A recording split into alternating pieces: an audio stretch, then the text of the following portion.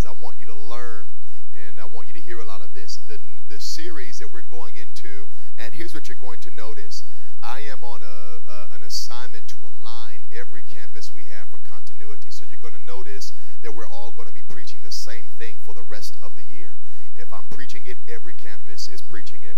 And we're discipling our people in it for continuity. We don't just want something to grow big and wild. We want to refine this thing and make sure that we have quality around the world and keeping true to our New Testament assignment. So we're all preaching and saying the same thing. So every campus is preaching this series called Undercover. And it's based upon Psalms 91 and several other things where the Bible talks about whoever dwells under the shadow of the Most High shall abide under the secret place shall abide under the shadow of the Most High.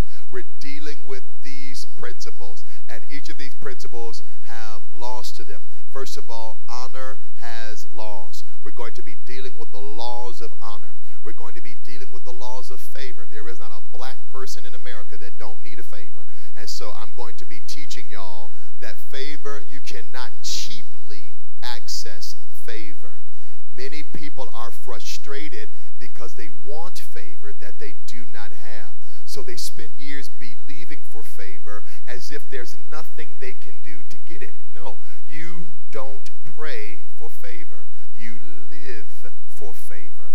Daniel didn't pray for favor. He behaved for favor. So there is a way to figure favor out.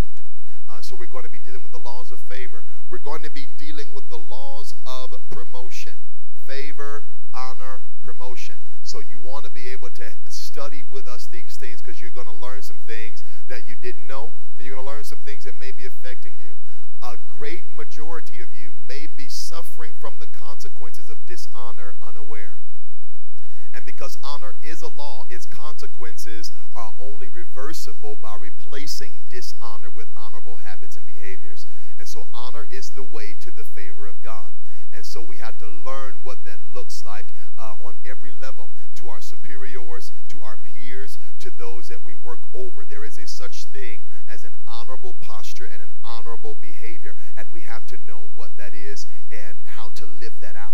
So we're talking about this because there is a global, well, maybe not global, let's deal with this, a cultural, it's an American issue, which is why I have to open this message this way. Sorry, I'm so rude to all of my visitors. I love y'all so much. God bless you. Thank you for coming. Okay. There is a national assault on the subject of authority. And we need to look at the subject of authority freshly. And a part of the problem is that we think that authority and power are the same things. There are many people that have powerful abilities, powerful callings, or even some degree of spiritual power that don't understand the laws of authority.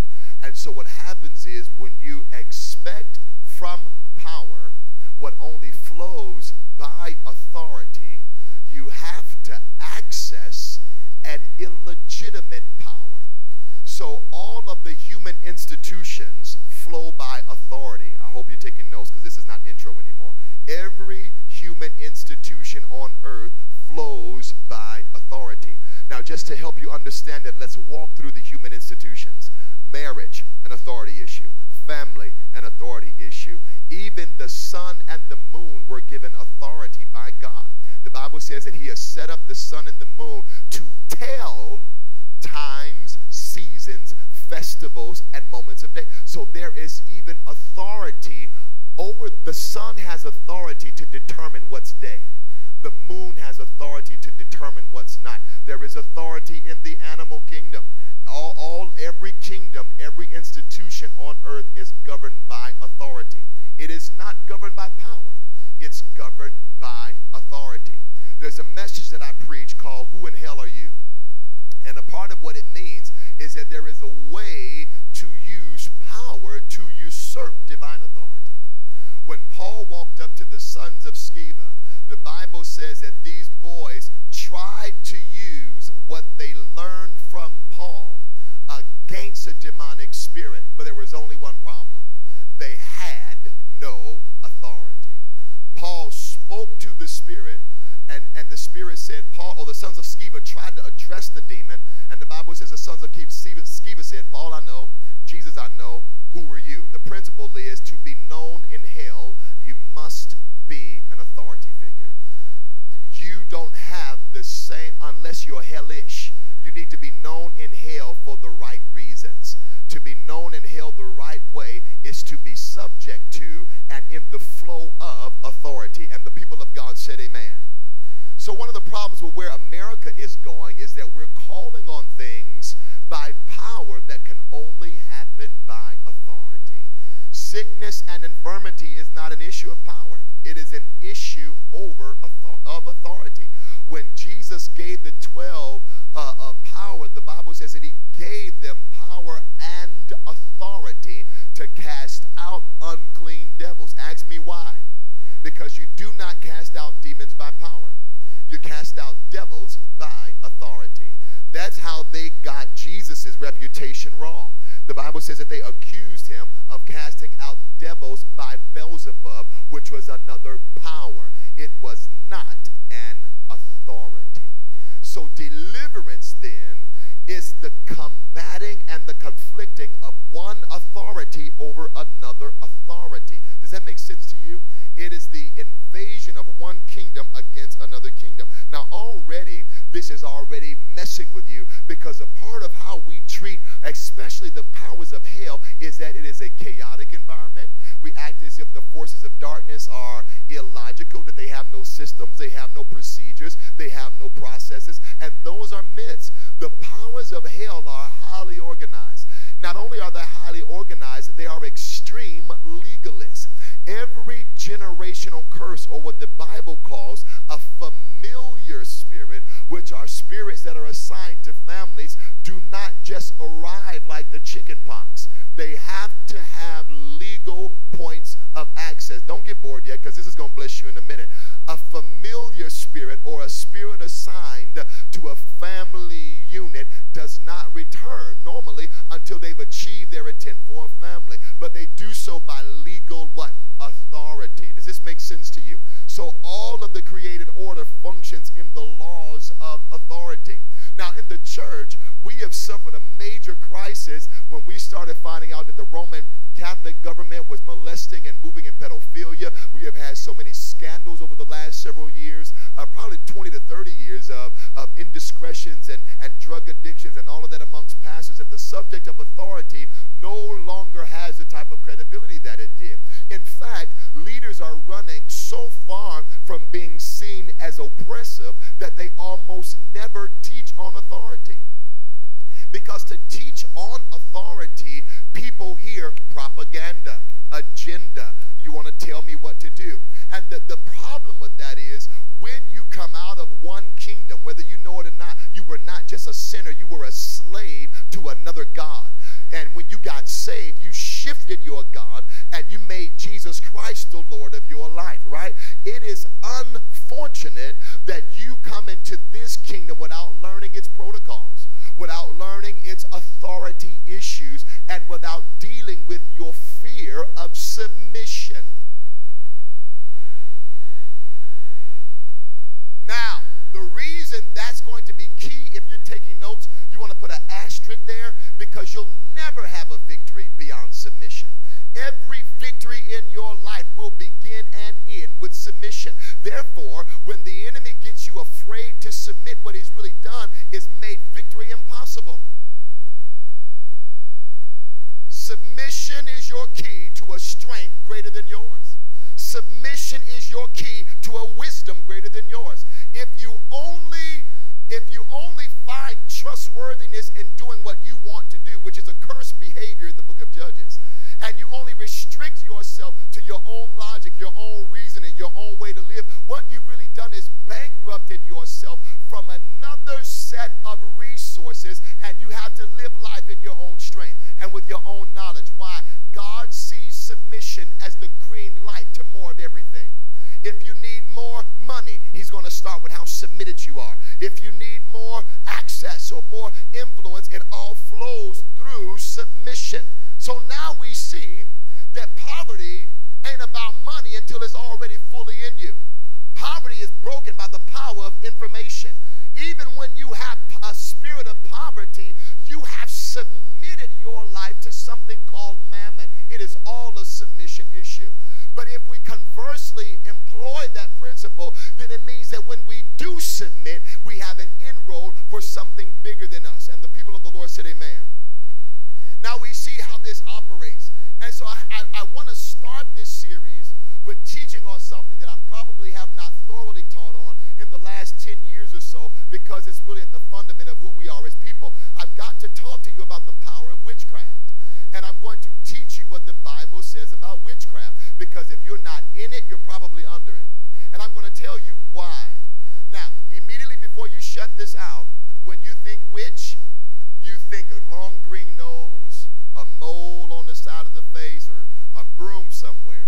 And then some of you are friends with witches. You talk to them daily. Listen, but you don't think they're a witch because they don't think they're a witch. You can be a witch and not know it. Say, take it deeper. You can be a thoughtful witch, a kind witch. As a matter of fact, most effective witches have to be thoughtful so that they retain their influence to your life and decisions. If they're mean, most people don't want to be around mean people. So they're going to be the first to send you offerings. I said that. They're going to be the first to take you to dinner. They're going to be the first to offer you vacations. Why? It gives them access to sensitive areas to your life. There is a such thing as Christian witchcraft. I'm going to take you through everything the Bible says about witchcraft. You're like, well, why is he talking about that? Because that is the Bible definition for the usurping of authority. If you are against authority, you are in fact in witchcraft.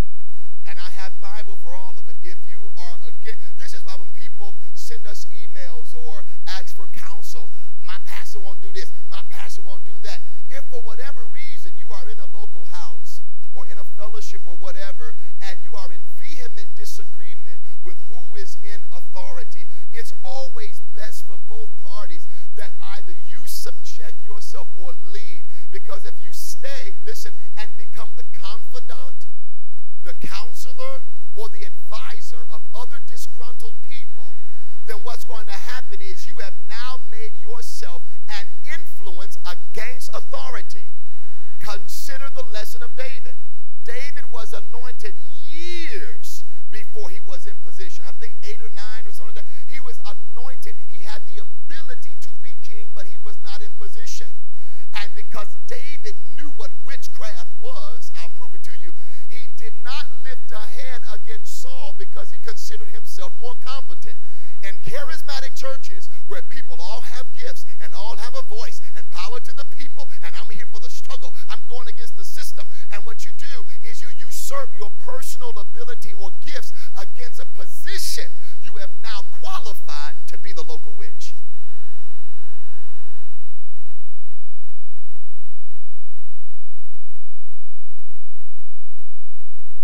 In the laws of authority, when you defy authority, you are in fact open to the spirit of witchcraft. Now, before I give you my first scripture, I want you to consider this. On the earth, the word of God is the final authority. Can we say that together? On the earth, the word of God is the final authority. So if you don't have the word of God as the highest authority in your life, you are already very susceptible to deception, very susceptible to being naive when it comes to your interactions with people, your interactions with church. Because if you don't know the word of God, you don't know what you have a right to.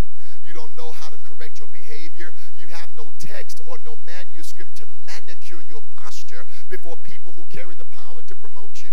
Now, I'll get there Sunday, but all of your promotion is going to come through a vessel. It's going to come from the Lord, but through a man. So if you have people issues, you'll always be poor. And if you don't believe me, go to work tomorrow and give yourself a raise. Even if it was God's idea, he's going to do it through a man.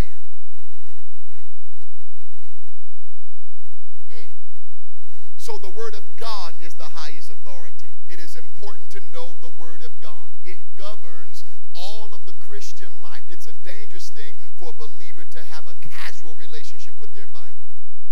Number 2, you have spiritual authorities. Now, the Bible says says there is no authority except for all that is allowed and permitted by God. And there are times when God allows for an authority to come into being, even though he don't think it's the right guy.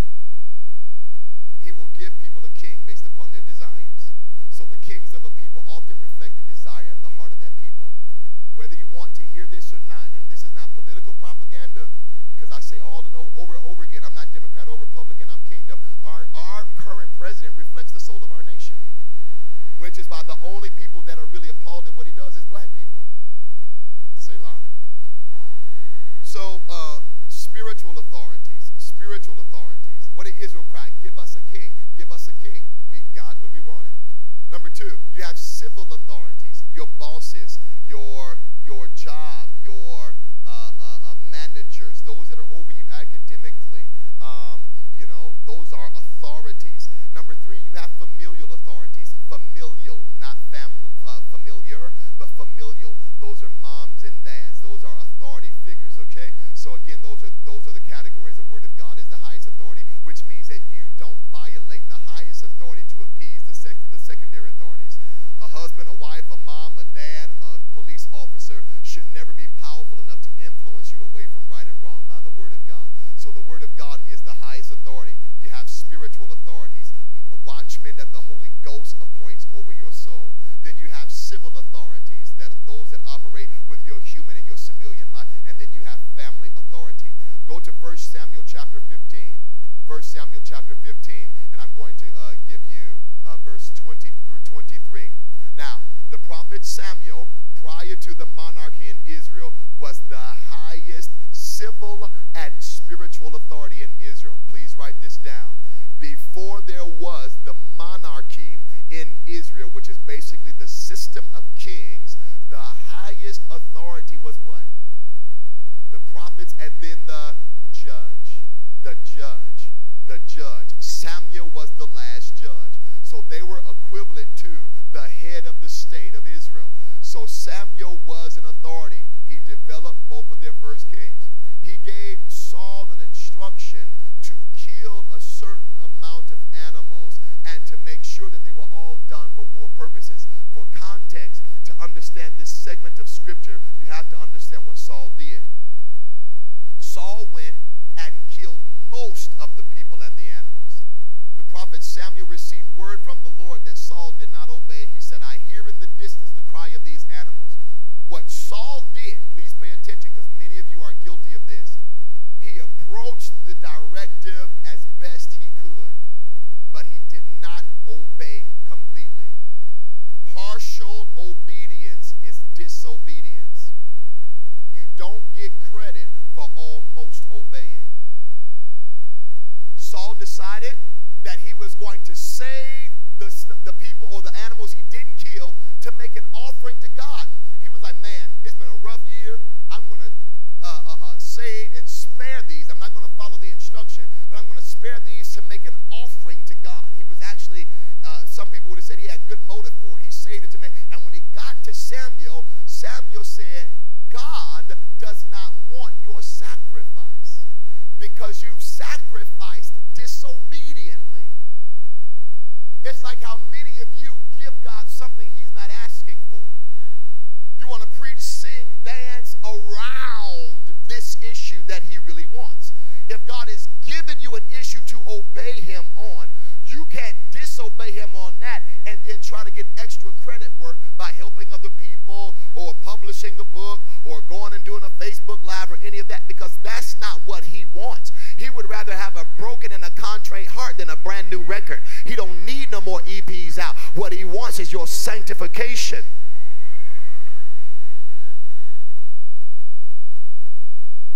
Look at 1 Samuel 15:20. Saul said unto Samuel, yeah, I obeyed the voice of the Lord. This is verse 20. And have gone the way which the Lord sent me, and have brought Agag, the king of the Amaleks, and have utterly destroyed the Amalekites. But look at what 21 says. But the people took up the spoil, sheep and oxen. So now he's lying, because wherever there is disobedience, deliberate disobedience, you have to be dishonest either to yourself or to somebody else. He says, the people took the sheep and the oxen, the chief of the things that should have been utterly destroyed, and they wanted to sacrifice it. Samuel said, does the Lord delight in burnt offerings and sacrifices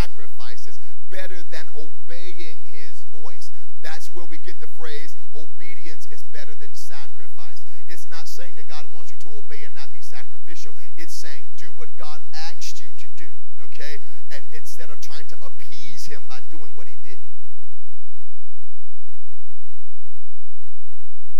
Look at verse 23. For rebellion is as the sin of witchcraft. Why? In this particular text, what is the highest authority? The word of God, the leader that God sent to him. Rebellion is as the sin of witchcraft. Let's look at number 2. And stubbornness is as, y'all coughing already, boy. And stubbornness is as iniquity and idolatry. I'm about to make you very uncomfortable in 5 seconds. Because you have rejected the word of the Lord, he has also rejected you from being king. So we have several things to work through. Take notes. First of all, you're going to always find this quadrant, this group. Wherever there is rebellion, you can be certain there will be witchcraft. Where there is witchcraft, you're going to find that there's probably stubbornness. Stubbornness is idolatry. And wherever you have all of that, you're going to have a cloak of rejection. Let's look at it again. You see rebellion. Don't you see that in the verse? Don't take my word for it. You see witchcraft. You see stubbornness. You see idolatry. And you see rejection. 5 themes of this verse. Now let me tell you how hypocritical most church people are. If RuPaul came in here right now, all 6 feet 8 of him came in here right now and sat next to you, most of you around him would be critical, judgmental, fault-finding. Oh my God, is them nails? Oh my God, what is this? Oh, it's too much. They doing too much. But in God's eyes, if you are stubborn, you are an idolater. It's just not as obvious as you bringing an elephant to worship, but you're going to get the same punishment when you get to hell.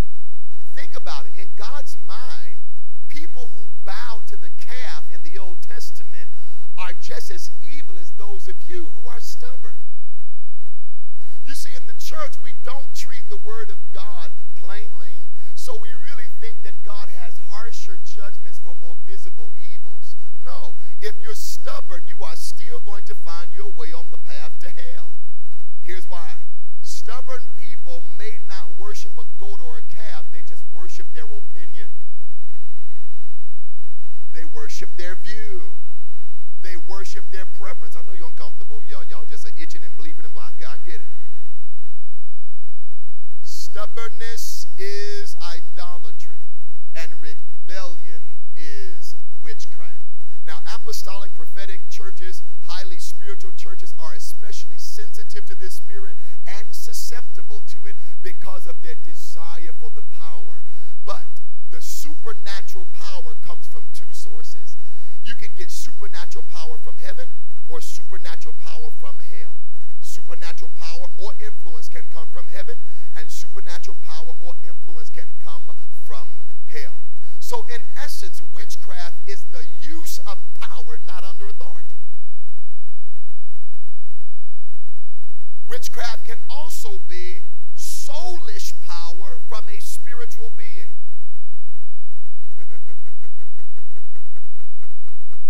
Y'all are so underwhelmed. But anything that defies authority is going to have to be rebellious, and it's going to be moving in witchcraft. You can be very certain, and here's why. If you are not a legitimate authority, you can't exist on earth without being attached to some authority. So the opposite of legitimate authority is what? Illegitimate authority. And illegitimate authority is packed or is protected by illegitimate power. The name of that illegitimate power is what? Witchcraft. Now we're dealing with being undercover because Psalms 91 and all scripture that talks about authority, the real vision, I want you to hear this, the real vision is protection. The problem with most people is they don't know how to be protected. So they fight the subject of authority. They fight the act of authority. They fight authority scenarios because they have no context for what being protected feels like. Does that make sense? And when they're in a situation where they are vulnerable and need to be protected, they find more comfortable that I can be my own protector, and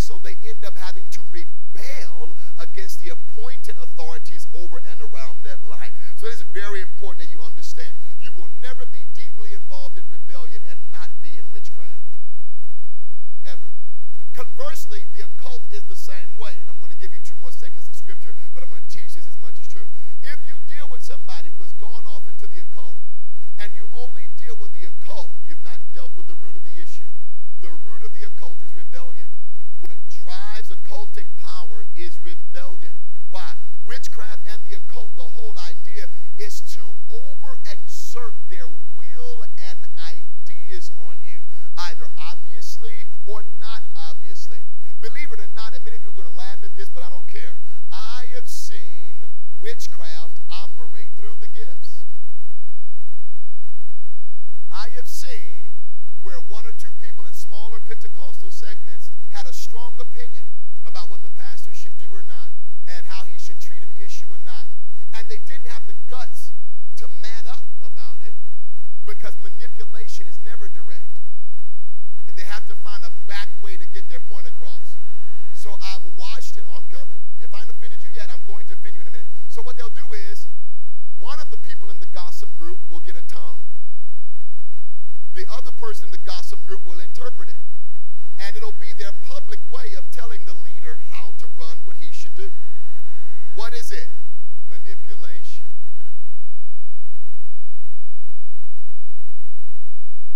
You know who else can be master manipulators? Babies. Some of you are growing witches. Let me teach you how.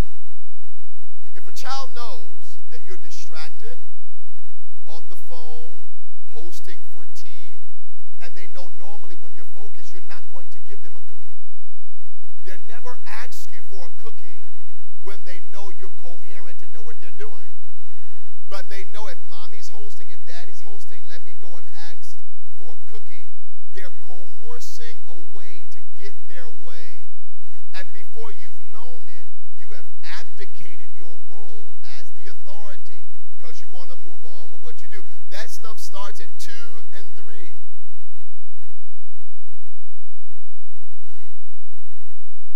Write this down. The objective of witchcraft is to intimidate, manipulate, and dominate. To intimidate, manipulate, and dominate. It is all at the end of the day about taking a person's will and strength away and exerting your ideas and exerting your will. The witch's creed, a part of what you don't know, we've been in deliverance and spiritual warfare all the life of this church. Saturday night, last Saturday, what y'all don't know, if you don't study deliverance and spiritual warfare, is the largest satanic gathering in America. The Saturday of Resurrection Weekend is always the National Witches Gathering. And a part of their creed, you know, like we have creeds, denominations have creeds, a part of their creed is do what you will, just don't hurt them. So it's all about exerting your will for a better way, or what you feel like is superior intellect or superior knowledge. You're going to always find that it's almost impossible to be a dumb rebel. Most people who are rebellious are very knowledgeable. And when they appear in your church, they're going to look like good resources. They're going to look like confidants. They're going to be like the representations of the pastors. They're going to be the intermediary between leadership and people. They're going to say stuff to you like, people just come to me with their complaints, and people always come to me right when they want to leave. And what they're looking for is the right to be influential and powerful, even if they don't have a position. Because if I have the influence, I don't need the position. If I can control who should or should not be leading worship by the fact that they confided in me and I have their information, then I can spread that or use that to disqualify them from the back row. Now, in my experience, most of the witches that have come here have been expertise in witches. They come in the door identifying everybody else as a witch. And when I put my hand on them, then all of a sudden there were breakdowns, sabotages, threats, all kinds of stuff. Why? They're going to go out of their way to camouflage through language. If I say I see witches, you're not going to think I'm one.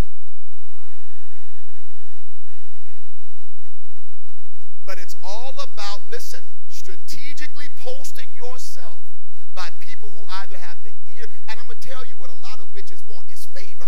If a witch identifies that you have favor in a thing, or favor and momentum, if they can't get it, they're going to post themselves by you disingenuously to try to borrow your own favor. And you will restrict their access to it. Then the true colors will form. My God. I have seen witchcraft in marriage. There can be witchcraft in holy matrimony. I have 2 more segments of scripture, but I'm going to show you this because many of you, your mom is a witch. Your daddy can move in witchcraft, and here's how. It is native to the feminine species to use manipulation as their witchcraft form. For men, they typically use intimidation.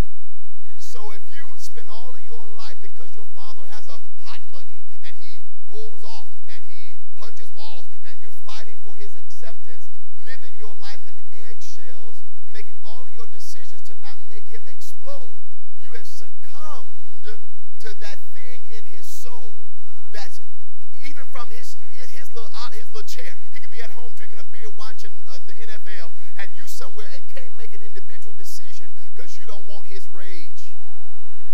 It's the spirit of witchcraft.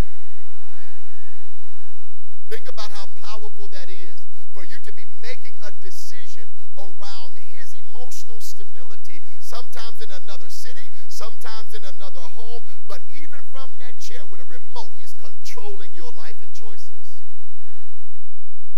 It's a spirit of intimidation. Women do it by manipulation.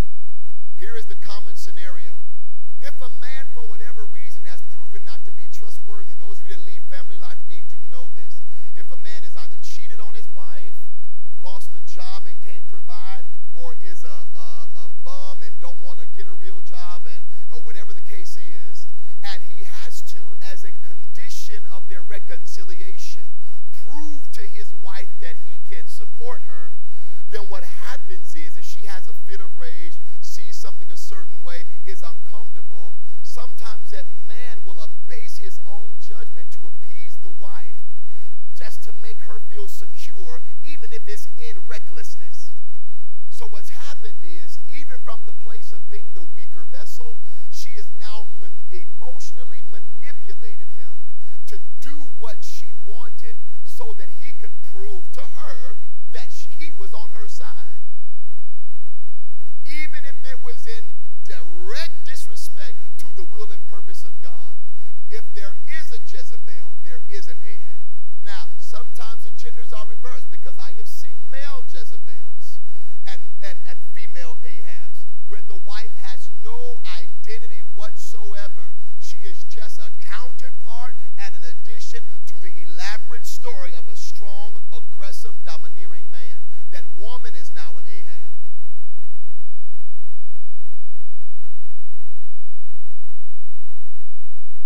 Mothers can be manipulative, use witchcraft, and make you, first of all, let me clarify why this is demonic. Acceptance is not something you fight for. I need a whole month to teach you this stuff. But you do not fight for acceptance. If you've got to convince, prove to mothers and fathers that you deserve to be loved and supported, you have changed the nature of the relationship already to servant master, slave owner. If I am born to you, I should not have to be good enough to be wanted. So those of you that work overtime, I know I'm in here, to get good grades, to keep a job, to prove that you can have a man, to prove that you're doing something, so you can finally get the acceptance of the people you were born to, you have already relinquished your right to your own life. And sometimes a mom will cry. Sometimes they'll give you wisdom. Many times they will compare you to another more achieved sibling. It is all manipulative forms of witchcraft. Now, you may be like, well, they mean well. That's fine. Most witches mean well. There's only a few witches that want to kill you. It's not about meaning well. It's about control. They want the right to control. Do this or else. Do this or else. I think, I want, get away, blah, blah, blah, blah, blah, blah, blah. It abdicates your right to choose. Does this make sense to you? So I've seen that if a husband, by God's order, when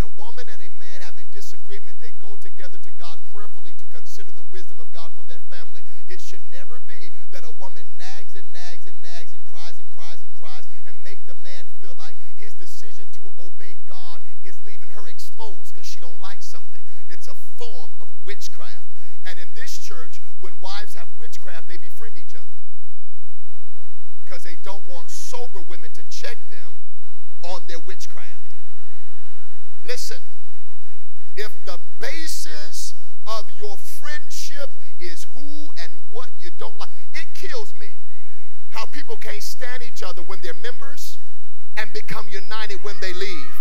That's how you know it's a spirit of witchcraft. I don't care if y'all friends with them. I'm saying, if they didn't talk, I couldn't pay them to sit next to each other, couldn't pay them to work on a project, and then all of a sudden, let's connect, bro. Let's connect, sis. God is joining us. No. Y'all couldn't connect under authority. Now, why do you think you can connect when you're outside of authority? It's because you're a bunch of witches.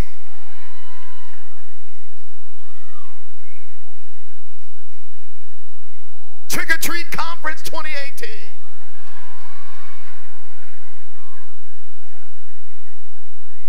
You don't make friends on who you don't like. And here's why. Here's why. Gossip is a powerful form of witchcraft, because what it does is it works to paint an image of a person that may or may not be true.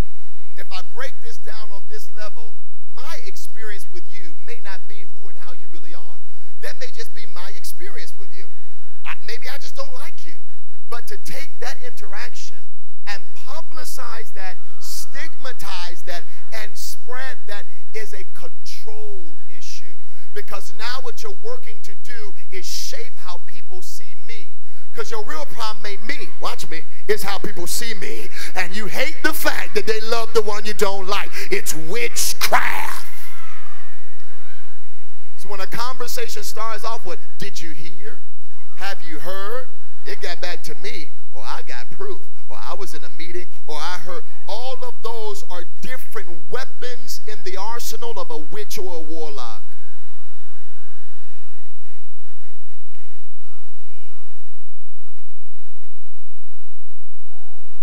Because it's all about the will. It's all about power, control, knowledge. If you are friends with people who only want to know what's going on in all nations, I'm telling you, you need to warn.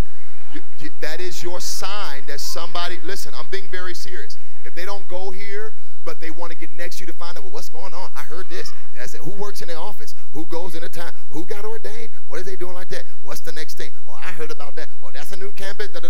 What are they looking for? Access points to sensitive information that will later become the point of a bride. They are all witches.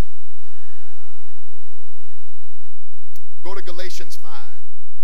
Now, some of you in here and can't say amen because you're convicted. We're going to do deliverance because you can move in witchcraft unaware. Galatians 5. Turn to Galatians chapter 5. I'm talking about the power of witchcraft. The power of witchcraft. Galatians chapter 5, verse 19. Are you there? Are you there? Let me tell you another very common way this spirit comes through people and on people, through group sexual experiences. In the Old Testament, orgies were a manifestation of a witchcraft spirit. Go to your local midnight musical and find out where they're hanging out after the service. I'm not being mean. I'm being very honest. Now, a lot of you, because you didn't come up in church when I talk about stuff like this, you're like, my God, I can't believe they do that. But it's a very real thing. They'll get together, and you know the Bible word for sorcery, Pastor Mike, which is why our musicians are so tormented. Many of them are in the stream of sorcery. The devil has made them feel like they are their most creative. They sing their best when they're on some type of hallucinant. So they've got to drink, they got to smoke, and bring themselves to an out-of-body experience. Even their most reckless sexual decisions are done when they are on some external chemical agent. That stuff is not new. It's very ancient. The Old Testament people that were in the temples had been doing that stuff to conjure fertility rites. Behind that spirit is always a drive of productivity. You sleep with people to get on music labels. You sleep with people to get deals and recommendations. It's all fighting for productivity, fertility gods. It's demonic. It's been there since the Old Testament. It was never God's intention for you to be a part of a sex party in a room with 20 people and you don't even know this brother's name. You're like, oh, bum, bum, bum. There you go. Hey, what's your name? All right. When you see me, act like we don't know each other. And then y'all just going to go to the next musical and then the next musical and sing background here and sing soprano over there. And y'all know what each other's birthmark is. It's witchcraft. It's a real thing.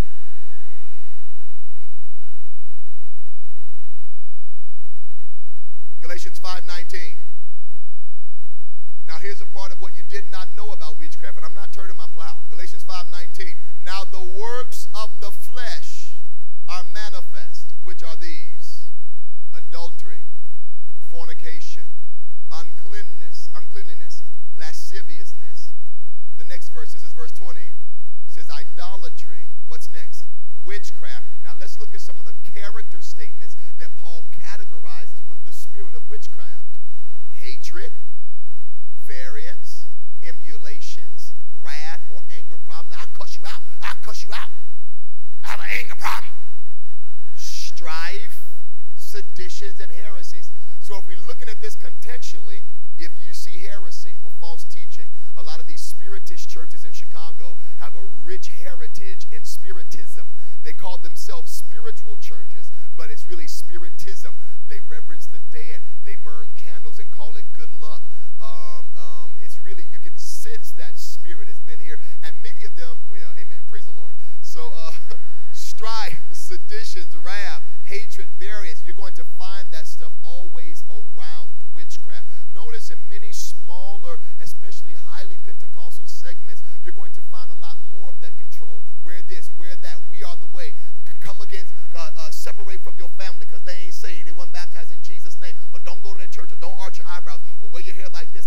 What they've made it seem like is that pleasing God is about rules and do's and don'ts. Now let's make no mistake about it. Holiness is holiness. Sin is sin. Deliverance is deliverance. My most popular YouTube video is 40 signs of witchcraft churches and occult organizations. That one video, and the way it works with me is very few people are indifferent. Either you love me or you hate me. Very few people are like, everybody's got an opinion. They're going to stand somewhere on the issue. And it's a part of bringing attention to the agenda of witchcraft. Let me give you this. If you don't want to be persecuted, stay away from the ministry of deliverance. The devil is going to make sure that if you are in the ministry of deliverance, he's going to try to intimidate you out of it all the time. And he does not use unbelievers to do it. The ministry of deliverance and spiritual warfare is a highly persecuted ministry. Jesus' first accusation came after he started dealing with demons. Praise his high name. So it is a work of the flesh. Let's go to 2 Kings 9:22. I'm almost done, but I've got to teach this to you. Because some of you are suffering from witchcraft. Many of you are using witchcraft. Now we have to deal with this because it's a rising issue in the earth. The assault on authority. The assault on authority. It's a powerful spirit of witchcraft. Look at 2 Kings 9:22. And it came to pass, are you there? And it came to pass when Joram saw Jehu that he said, "Is it peace, Jehu?" Now this is after Jehu went after Jezebel. And he answered, "What peace? So long as the whoredoms of thy mother," who? "And her witchcraft are so many." Wherever you find the spirit of Jezebel, there will be witchcraft. Jezebel is a witchcraft spirit. One of the ways, now, and every Jezebel is not loud and domineering. Many of them are. But some Jezebels are just seductive. And it can be in men. There is a seductive spirit in a lot of men that want to lure you in. And you can really see it in the eyes. There are certain people who try to lure you in by stares and glares and glances. And you look at them so long, you be in the sunken place. Right in the middle of trying to worship. You just go right on in. I get so weak in the knee. No, ma'am. You're under witchcraft, lady. That's what's happening. Ain't no love supposed to make you weak in your knees. It's supposed to make you stand. Get on up on this thing.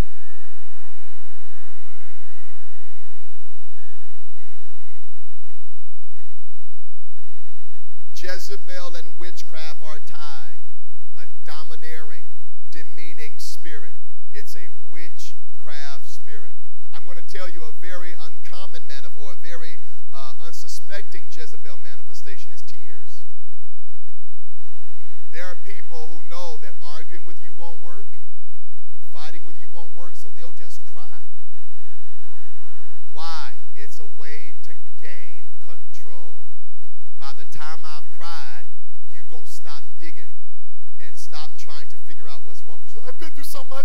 And I can't go through this anymore.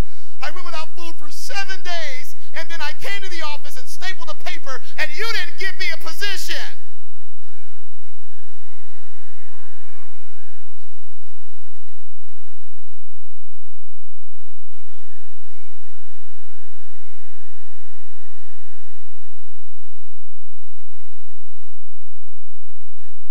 I could have went to corporate America and made $5,000 to staple this paper. Why? Because the ultimate objective is to snatch what you want. What you know about authority is that it is given. You don't take authority. It is given.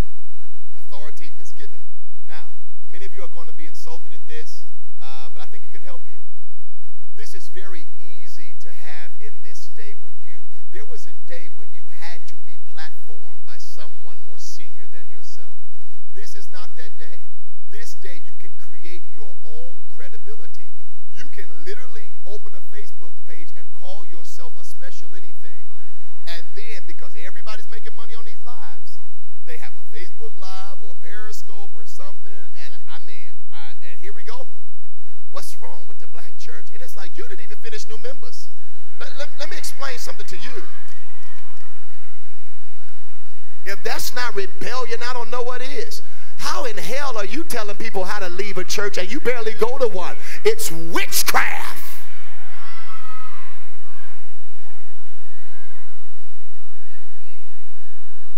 Confronting hypocrisy in pastor. Okay, well, step one, you've got to have one. And you probably should have had a meeting about your intent to do this before you start correcting beyond your authority level.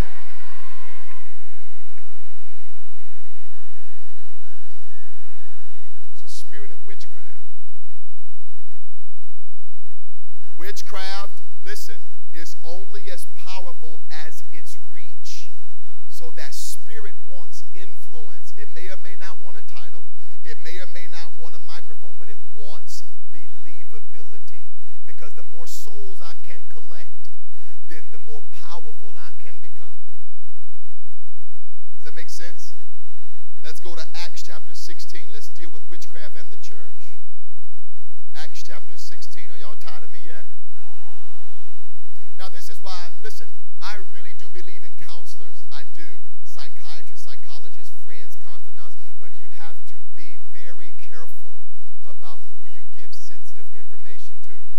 I don't want to make you paranoid thinking that, you're going to go home and throw away your box of Lucky Charms and get away. I don't want to make you go to that extreme, But you need to be careful by the time you've been, and when I teach on humility, I'm going to teach this. One of the easiest ways to humble yourself is to confess your sins. And we don't teach that anymore, but the Bible says, confess your sins one to another. We don't do that. We take a lot of and it's very hard to be proud and have somebody else know your sin. So that's one of the strategies to humble yourself. But when you give people sensitive information like that, if you're not certain that they're with you long term in life, then what will happen is at another stage, they're going to use that stuff against you to try to coerce you. I was there when they wasn't. I know this about you. I ain't telling nobody. And what? It's secret control. It's secret control. Are you at Acts 16? Acts 16, I'm going to start at verse 16, talking about the power of witchcraft. The power of witchcraft. Anything that removes your psychological, mental, emotional, spiritual rights to choose is witchcraft. It's spell bending and spell binding, chanting even sometimes. That makes sense? Acts 16 and 16. And it came to pass as we went to prayer. So look at me. The first thing that this is saying is you cannot be a powerful praying church and not come up against witchcraft. Whenever you begin to take on greater dimensions in prayer and intercession, a spirit of witchcraft will be drawn to you. We act as if we pray, it'll pray the witchcraft away. And for some cases it will. But a lot of people who move in witchcraft are drawn to that energy and that environment. As you start to pray, it sends off signal to people with witchcraft intent. And so many of them will be drawn to where they see spiritual activity because that's in hopes that their gifts will be recognized and they can bypass the process of authority. So place me because I have a gift, or place me. I'm not going to sit here. I've been a prophetess at my last church. I don't care what y'all say. Any protocols of a place is moving against the divine authority on that house. And it came to pass as we went to prayer, a certain damsel possessed with a spirit of divination met us. Now, in the Greek, that word is pythos. Pythos. It literally means python, in a spirit called Python, which brought her masters much gain. Now listen, many agendas and spirits that move in the spirit of divination are going to have access to some resource. It's how they get unrecognized. So they're going to be managers that can give you a good word with their boss. They're going to be people, and this is why I counsel all of the pastors I oversee. I don't care how desperate you are for help. If these ninjas ain't been with you longer than a year, don't you promote them. You let everybody, you even everything out. And what happens is if a pastor gets to a point of desperation where they need a music director, or they need an armor bearer, or they need a youth pastor, and somebody comes in the door saying, the Lord sent me. And what you do is you hear that as God's answer to prayer, and you don't take the time to validate, to examine, to see what character is there, because you're desperate for the resource. You have positioned this person in a way where they can destroy your whole thing. Especially if you start saying to them, they're like, I've been waiting on you. They ain't doing nothing around here. They lazy. I hate them. That you, pastor, can't sing. I'm so glad you're a better soloist than them. And you start feeding this potential person with derogatory information about people that's been here. Now when you're not looking, what this person is going to do is be embellished and inflamed, because they got the heart and the ear of the leader, and they know the leader's frustrations about the people they're leading. That's a witch you made. That's a warlock you built. This is why the greatest warfare in any house is in the inner circle of that leader. There are people that can be powerful just by being the leader's confidants. They ain't got to ever do nothing. If they feel or see a certain way and convince or persuade that leader against the people, it's very hard to turn that way. But you don't ever give that type of sensitivity to somebody who comes in with a cape and acts like they're going to bypass every protocol because of who they are and what they have. And if they are offended that you suggest that they should be processed, it's the devil's way of saying, hey, I'm the devil. Don't see me. Hey. Ask me why. The devil hates process. Did you hear what I said? The devil hates a process. You can't tell the devil, wait. You try to tell a person with a demon of ambition, you need to go through some more classes. How many more classes I got to go through?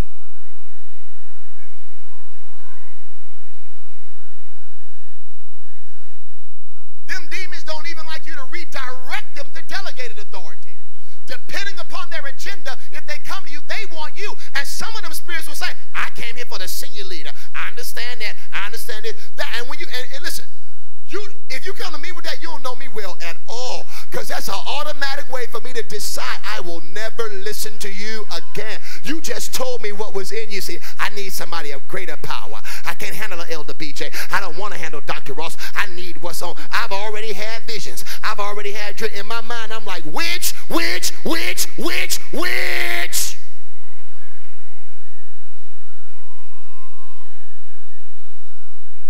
Influence is gained by process. You don't give influence to an unprocessed anything. And I don't care how anointed you are, if you were sent by the Spirit of God, you ain't going to have a problem with foundations. You're not going to have a problem with new images. You're not going to have a problem with prophetic training. You are not going to have a problem with the systems that are in place before you.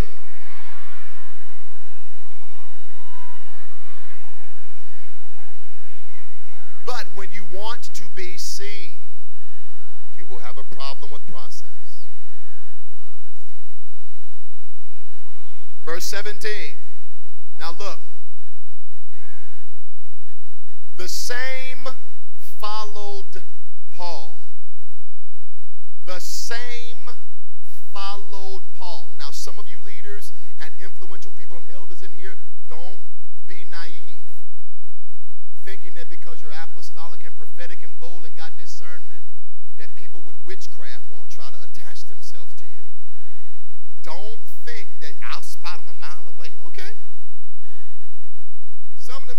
show up and try to buy you.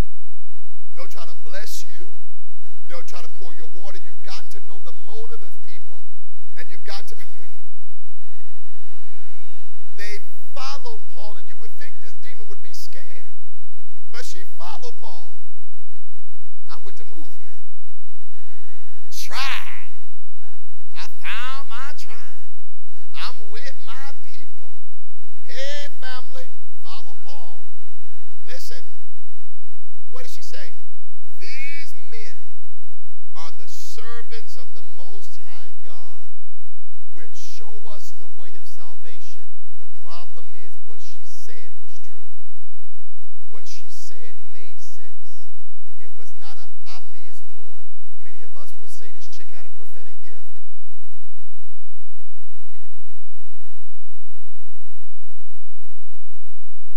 Verse 18, and this she did many days. But Paul being what? God has given every real leader a grief system. If you are uncertain about a person, a project, a thing, you got to pay attention to how you feel in your spirit about it. There have been times where a move I wanted to make made so much sense up here, but I just could not find a peace about it. And I'm the type of person where if I can't find peace, I'll take as long as I need to wait for it, or I won't act on it at all. Peace is a sign of the direction of the Lord. Something should not be keeping you up at night, disturbing your rest, stressing you out. If that is there, that's God's way of trying to talk to you in a way you'll hear. Because some of you will see somebody's potential and make a judgment on what they could be, but what they are is still in witchcraft. And if you put them in there before they're transformed, and before they're healed, and before they're whole, you're going to run the risk of hurting way more people to try to appease this person with a position. See, even somebody's wisdom can be witchcraft if they don't live to it. That's why I hate Facebook. A lot of you I almost call y'all coons. A lot of you people got so much advice that you don't live up to. You want to talk about the church, how to build a better brand, how to come home to your husband, and you don't apply nothing you living up to. What is it? Control. It's not just advice. You want to imply superior intelligence. Even your wisdom could be a manifestation of witchcraft if you're not being measured by it.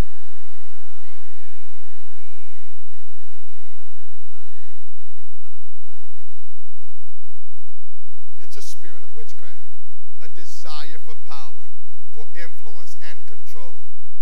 This she did many days, but Paul, being grieved, turned to her and said into the spirit, I command thee in the name of Jesus Christ to come out of her. And he came out the same hour. So we don't know if it was a couple minutes. We don't know if they had to roll around with that thing. Some of the people, as I have had experience poodle with this spirit, some of the people that dealt with witchcraft the most were the people who you just would not imagine. I mean, I'll be preaching and musicians would start writhing on the floor like snakes, or sometimes the pastor's children or anything like that. And it's important. These people start to manifest those spirits because of what they've lived under, the domination, the control. And this is why even if people use witchcraft against you, you need some ministry to make sure you don't give that out. It is because you give what you've been given. If you've been dominated and controlled and your rights have been taken away from you and you've been demasculated and people have robbed your individuality, it's a chance that sometimes under pressure you're going to snap into total recall and do what was done to you. That's why deliverance is important. Hallelujah. Because it can set free the victim and the victimizer. It can loose everybody. Amen. Pray. So this is why it's a strategy against the church. Look what happened. Verse 19 says, and when her masters saw that the hope of their gains, because there were people making money off of her witchcraft. It was a scheme. Selling stuff.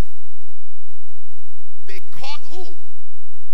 Paul and Silas, and drew them into the marketplace with their rulers into a riot and ultimately tried to lock them up. The whole agenda of this thing was to incarcerate the apostles, to make sure that they did not have free range to build, to advance, to move. It's a spirit called Python. You got to be careful who wants to wrap themselves around you when you hurt, or when you're vulnerable, or when you're afraid, or when you are offended. Those are the wrong times to start new relationships. Oh, I'm talking in this Anglican church. Somebody find out you offended, and all of a sudden, if you need somebody to talk to, I got a new ministry called Healing the Sheep in My Basement Conference. I want you to come, and I'm going to sell you some deliverance. I'm going to have a sale. I'm going to cast out 2 rejections for $5.99. Come and hear me. And what's going to happen is, because you got pride and rebellion operating in you, you're not asking what authority is overseeing this. And here's a problem. Most of you can't get with this in a church context, but if the person next to you tried to arrest you right now, and there's something called a citizen's arrest, and take you to jail, you'd swing off of them. Why? They ain't got no authority. See, authority is about how you were trained, how somebody else stood over you to validate and to guarantee your service. It's called licensed, bonded, and insured. So witchcraft is the use of power without authority. The only difference in most cases, the only difference between a murderer and a cop is their badge. The weapon is the same,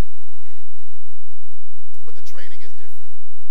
The accountability is different. The flow of authority is different. This is why it's so hard to penalize crooked cops. It's easier to deal with people who are not authority figures. But there are procedures that protect those that have authority. Does that make sense to you? Now, if we're looking at it in the realm of the spirit, you may have a gun. All right, my gun is my marketplace anointing or my marriage ministry. This is my gun. I'm gonna go. Come on, Jalen, make me a graphic. Let me find somebody, make me a graphic. I'm gonna just come out here. Yeah. Come on. It's time to do me. That's my gun. I don't have a badge. So let's say something I teach causes somebody to stumble. Let's say I shoot the wrong bullet. Without a badge, nothing can be done to remediate, to rectify, or correct my crime.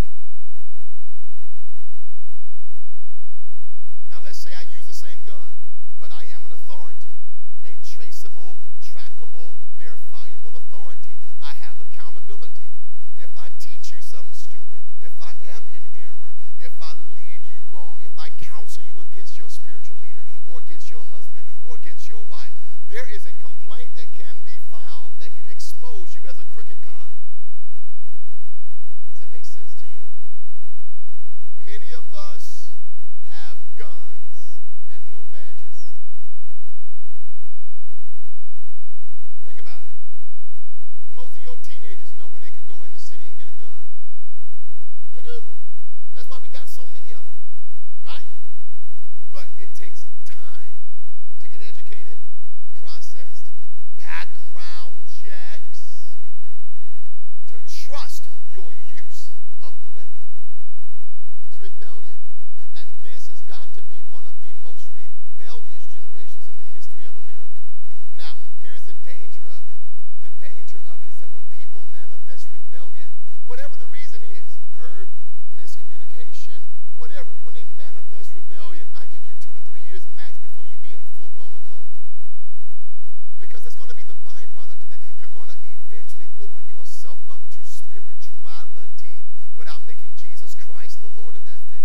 Because here's the deal. You're not going to be able to continue to come to prayer, submit to the Word of God, and not have that issue of rebellion. I'm going to tell you what most of them do. If most of them get confronted on their rebellion, they go to Old Testament Israel. If you tell them you are foul, you're out of order, your mouth is out of order, they're going to say, God called me like the Old Testament prophet in the cave. We the people. Stand up for our rights. We're coming against the system. And they're going to go to a pre-Jesus world to justify their New Testament lack of accountability. You're going to use the standards of men who didn't even have homes, who roam throughout the streets, relying on widows to feed them, for why you don't have to be accountable to a 5-fold structure that can prove who you is and ain't.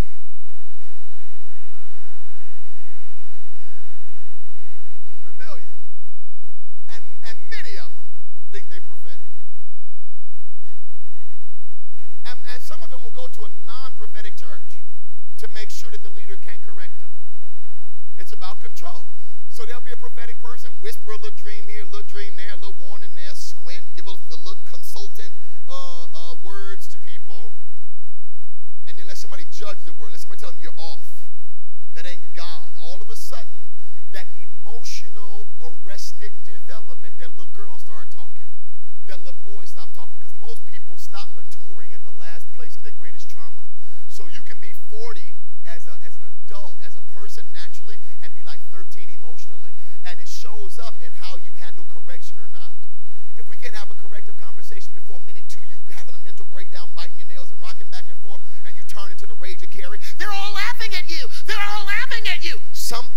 else is in operation.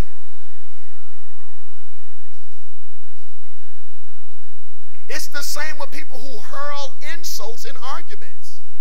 It is the same. If we can't healthily and intelligently argue without you immediately going to profanity and foul language, what's happened? You have shown your emotional stagnation. You're not mentally developed enough to have a conversation around the subject of difference, so you want to hit while it hurts. What is it? Control. I'm trying to shut you down and bring this point so I can win. I just want to win. It's all about control. I don't want to hear the conversation, or I don't even want to come to a resolve. I don't want to be reconciled. I want my point heard. It's a spirit of witchcraft.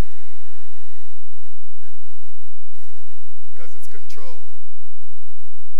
So the first thing, when we're dealing with undercover, I'm done, and why authority is in the earth, it's for protection. And listen, for the types of stuff I'm called to, one thing I don't want is to not be protected. I don't understand people. I want protection. I've got some dangerous stuff, amen, that I'm called up against and I'm called to. So the way to receive the protective ministry of God is to make sure that you are under authority. Because even if something is aimed at me, if I got the right covering, that thing will miss me and hit the head. And if the head is right, it's supposed to be able to handle what was trying to hurt me. Which is why, okay. This is why, if you in your heart of hearts feel like you're more anointed than your pastor, that's not your pastor. It's a pastor, but it's not yours. If you don't trust and if you have no confidence in your leader's spiritual ability to teach you wickedness, to protect you from danger, to warn you, or even to give you hard words, if you sit under that teaching every week, oh, here we go with this stupidity again. What you've said is your season is above the word, the spiritual anointing, and the rank of your leader, which is why you're not going to grow. You're in whole defiance. Apostle, I want you to come to my church. Because my pastor, you know, he not into gifts. And we want the wind to come. We be like, oh, can we get some oil? Immediately I'm like, listen, it doesn't matter what I come and preach. God charged that head with the responsibility of creating culture. And your desperation or your fear of leaving to become a nobody is not going to put me in the position to go in and dishonor that man in his house. That's the problem. Some people don't want to bring, some people need to leave, but their approach is, I want to be changed. I want to be the change. And what they're afraid of losing is influence. They're known. They got relationships. They're the pastor's armor bearer or the wife's handmaiden, and they don't want to go somewhere and start over because they put too much time in at another place. But you're not going to turn the Titanic in 20 days, fam. That church is 200 years old. One revival is not going to change the whole culture. And folk going to fall, spit up, roll on the floor and everything, and going to get back up and do what they were programmed to do by the head. The majority of the change every church needs to make has to happen in the heart of that leader. If the heart of that leader does not change, y'all can forget it. So the point is don't you be in witchcraft, sitting in the back shooting darts in the spirit, I guess, try to make him preach or teach something else because you don't like it. No, leave. Out of integrity, find somebody that you can obey. But if you can't obey the last 10 people you were under, you're the problem. It's rebellion. And listen, this black man, I'm not afraid to talk about rebellion. It's a real issue. And where there is rebellion, there's going to be death. There will be death. Something has to die. There was an Old Testament law, if you ever find a rebel, kill him. Why? Because when a person is a rebellious person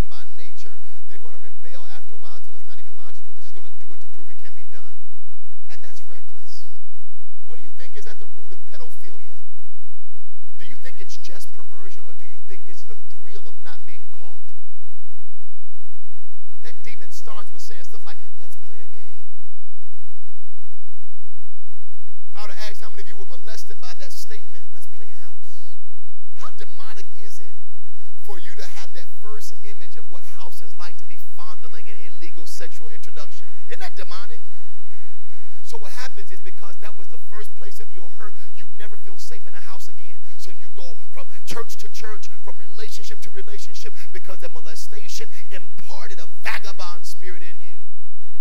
Where to be anywhere too long scares you. You are afraid of stability, and at the root of it is a spirit of rebellion. Let's pray.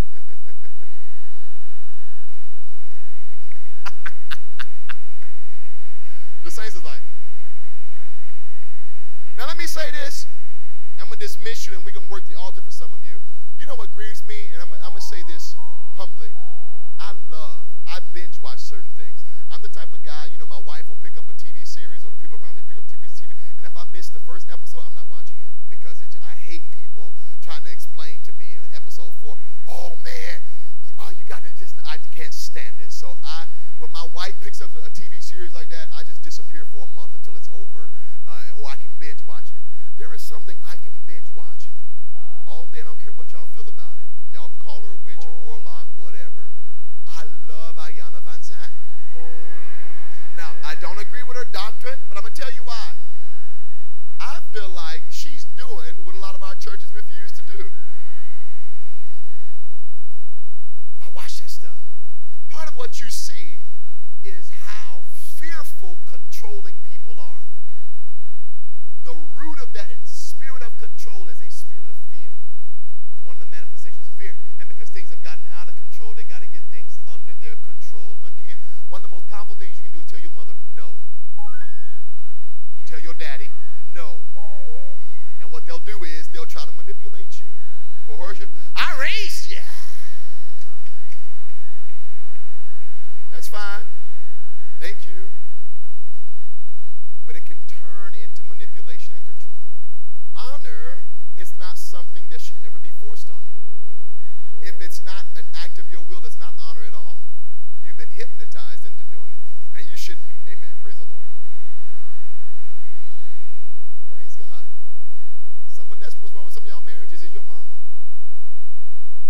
Especially they ain't, you know, if they widowed and ain't doing nothing but sitting up braiding their hair all day, and they want to tell you how to treat your wife. But that's why and listen, every family structure is different. But listen, when y'all invite y'all in-laws to live with y'all, and you can't even get busy in the room without seeing if Big Mama is asleep or not, I can't have that. I like adventure. My mama could never come in my house and live. I would be so ashamed of repenting of the stuff I do to my wife in that house.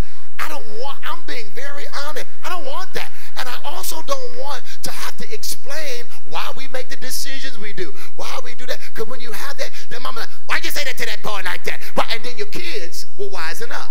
They'll start going to your mom and dad like, can you do that? And now you are all surrounded with stuff that controls you. Y'all are uncomfortable. And you know why? Because I'm dealing with a lot of witchcraft in the black family. There is a lot of witchcraft that operates in our families. Amen. Sorry. I'm going to dismiss you, and I'm going to pray for many of you. That's either in this spirit, you got a fear of authority, you got issues with authority figures, you just don't do well with that, or you've had hurt that's turned into witchcraft. Some of those powerful witches in the world got hurt, and they wanted a way to access power. If you understand even the broader sources of witchcraft, those that go to the extreme of it, like water witching or root working, or those that use their menstrual blood to try to control men. These are all, yeah, they'll make spaghetti, they'll make chili for you, and it's a form of witchcraft. They believe that that's a way to make you fall in love. They don't know nothing about that, I guess. Okay. Brothers, a single lady come up to you talking about something, I made you some spaghetti. You better push it back. Thank you. Get that thing to your dog immediately. Nope. The devil is a liar. Witchcraft. I got you a little red velvet cake. Nah, ma'am. Nope.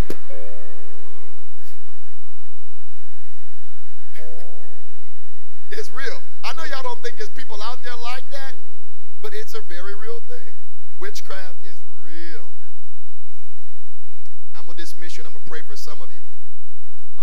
We're going to do some deliverance from this issue. Seriously. And you leaders, if you ain't got nothing else to do tonight, don't you swish your hips up out of here. I just gave you an instruction to cast out devils. If you disobey, you're one of the ones who's violating authority. I told you to stay to cast out devils. Unless you got a fever and dying or your knee is broken, you're going to cast out the devil. If you're tired, join the human race. We all tired. We all have been through stuff. Drink some water. But we're going to labor and we're going to minister to God's people. Father, I thank you for this word, and I thank you for what you've done. I thank you for what you're doing in this house. I praise you, Lord, for this season where we are learning the power of authority and how authority is the way to change and the way to upgrade and the way to advancement. Help us to live as men submitted to authority, as women submitted to authority, and as men and women who are worthy of greater authority to be used in the kingdom of God. In the glorious name of Jesus, I honor you and I praise you. Amen. All right, if you're leaving, you can be dismissed.